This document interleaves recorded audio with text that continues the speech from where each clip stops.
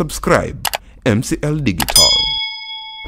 Mfuatiliaji wa MCL Digital, bado tuko pamoja katika mwendelezo mzuri wa riwaya yetu.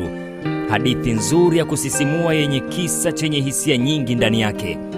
Hadithi inaitwa Mwanamji, inaandikwa na Beka Mfaume katika kurasa za gazeti Mwanaspoti kila Ijumaa, Jumamosi na Jumapili. Leo ni sehemu ya pili. Msomaji wako naitwa Innocent Mashauri. Ilikuwa ni taarifa ya kutoendelea na shule. Ilianza nikiwa chumbani kwangu nikiandaa vifaa vyangu vya shule baada ya kipindi cha likizo ya mwaka kufika ukingoni. Niliposikia baba akiniita. Aliniita akiwa chumbani kwake. Sauti yake ilinifikia kupitia uwazi unaotokana na nyumba yetu kutokuwa na dari. Nilimuitikia. Nikatoka chumbani kwangu na kwenda chumbani kwake ambako niligonga mlango kabla ya kuingia. Nilimkuta akiwa amekaa kwenye kochi dogo. Usoni hakuwa na furaha. Nikaingiwa na hofu huenda kumetokea msiba unaohusu familia yetu. Nikawa nimesimama mbele yake kusubiri kuambiwa nani aliyefariki. "Mwanangu Sam," alisema kwa unyonge sana. Alipenda kuniita kwa kulifupisha jina langu. Nikawa sikumbuki lini mara ya mwisho aliniita mwanangu. Kwa uzito wa kuitwa mwanangu nikahisi kuna jambo zito natakiwa niambiwe. Nikatulia na kumwangalia. Alisema, "Utalazimika uache shule." "Niache shule?" Nilijiuliza kimya kimya huku nikiwa siamini nilichoambiwa. Nikamwangalia kwa mtazamo wa kutaka maelezo zaidi. Akawa ametulia bila kuongeza neno. Nikakivunja kimya kwa kumuuliza, "Kwa nini?" Pamoja na kumuuliza hivyo hakunijibu haraka. Nadhani alikuwa akitafuta neno sahihi la kunituliza pindi nitakapoanza kutoa sababu. Alisema kwa unyonge wa sauti yake ya chini, "Hali yetu ya kifedha sio nzuri. Uwezo wa kukuendeleza kukusomesha katika shule unayosoma hatunao tena. Nimeongea na mjomba wako akufanyie mpango wa shule anayofundisha ili ukajiunge nayo." Shule aliyoitaja ipo chini ya halmashauri ya wilaya. Na kweli mjomba wangu alikuwa ni mwalimu wa shule hiyo. Moja ya sifa kuu shule hiyo haijawahi kutoa ufaulu hata mwanafunzi mmoja kumpeleka kidato cha 5 toka imeanzishwa. Kasoro nyingine ni majengo ya shule hiyo. Yalikuwa yamechakaa na kila kitu kilichakaa pamoja na madawati yake. Nikauona utofauti mkubwa kati ya shule niliyokuwa nikisoma na hii anayonieleza.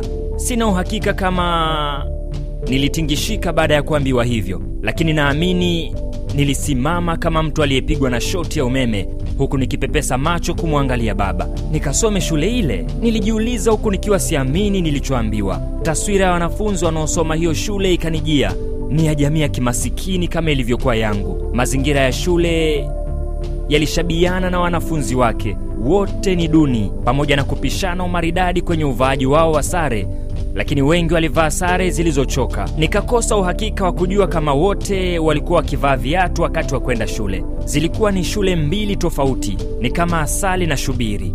Shule ninayosoma ambayo sasa hivi naambiwa nisiende tena, wanafunzi wake wote ni nadhifu kama nilivyo mwenyewe, japo natoka familia maskini. Madaftari na viatu tunavyotumia viliendana na hadhi ya shule yenyewe. Wanafunzi wote tulikuwa na muonekano wa kielimu na hata fikra zetu zilitegemea kujiona ni wasomi. Muda mwingi ulitumika kuzungumza kwa kutumia lugha ya Kiingereza hata pale tulipokuwa kwenye mabweni. Hapa leo baba ananiambia nisiendelee na shule hiyo na ananipa mbadala wa shule ya kwenda kujiunga nayo. No way. Nilijiambia siwezi kusoma shule anayotaka nikasome. Nilitaka kumuuliza kuhusu pesa zilizouziwa shamba. Zimefanya shughuli gani nyingine hadi aniambia kuna pesa ya kuendelea kunisomesha? Hata hivyo, huo niliuona ni utovu wa nidhamu kuuliza swali la aina hiyo. Kwanza sikujua ni kiasi gani walicholipwa katika kuuza shamba hilo, lakini pia sikujua alikuwa na shida zipi zilizohitaji kutatuliwa na pesa kabla ya kuliuza shamba hilo. Baba alikuwa akijua maana ya elimu, ingawa mwenyewe hakubahatika kupata elimu ya kutosha. Lakini pia alikuwa akijisikia ufahari katika mji huu wa Mvomero kuona mzazi anayesomesha mtoto wake kwenye shule inayosifika kutoa elimu nzuri. Kwa mawazo haya nikaamini baba alizidiwa na gharama za shule alizonilipia na zilishakuwa mzigo mkubwa sio umudu. Nilikiri moyoni shule ninayosoma ilijaa wanafunzi wenye wazazi waliokuwa na hali njema ya maisha, hali ambayo ni tofauti na hii walionayo wazazi wangu. Uduni wa maisha ya wazazi wangu ulipaswa nijenge hofu tokea awali kuwa wasingeweza kudumu kuendelea kunisomesha. Laiti hilo ningejikita nalo mapema, nadhani ningeweza kujua namna ya kukabiliana na hilo ili nisiendelee na masomo katika shule hiyo. Nilikuwa na tabia ya kujiamini, na niliamini kujiamini huko kungewezesha hata kutengeneza mazingira ya kukabili uongozi wa shule hiyo tokea mapema. Najua ningeitumia fursa hiyo kuwapa somo la kuielewa hali ya wazazi wangu ilivyo. Niliamini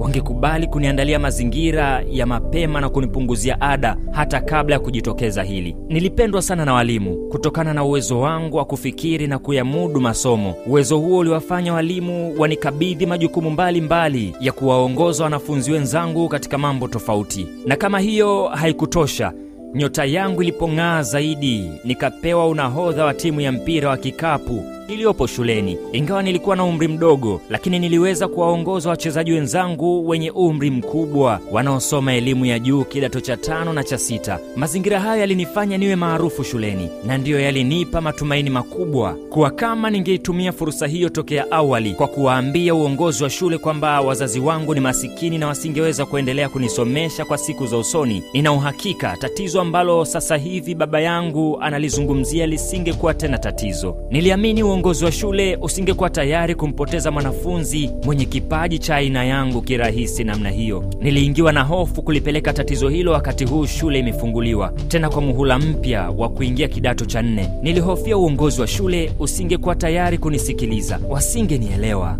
Kitu ambacho kingechangia kutonielewa ni wakati wote wa miaka 3 niliokuwa hapo shuleni ni kujifanya na mimi nimetoka kwenye familia yenye uwezo.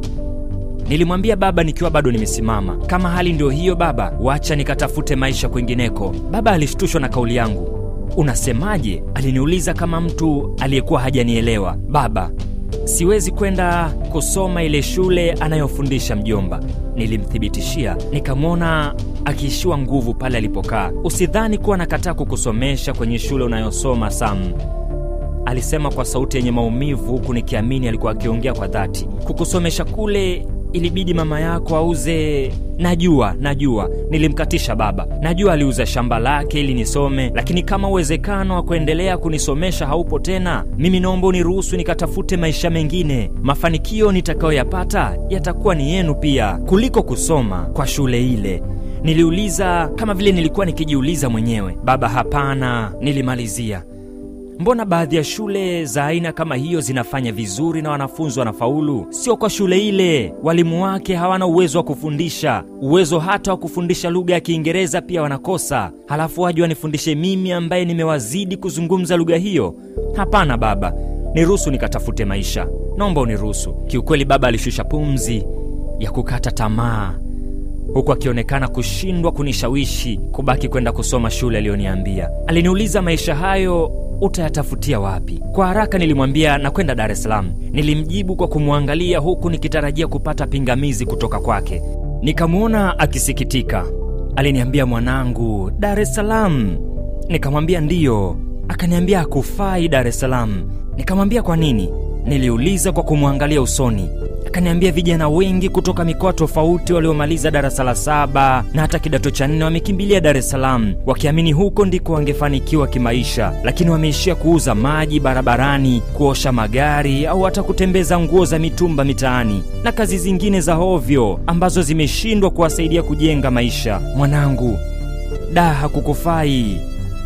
Nilimwambia baba nitarudi kuanza tena maisha hapa Mvomero endapo maisha ya yatanishinda.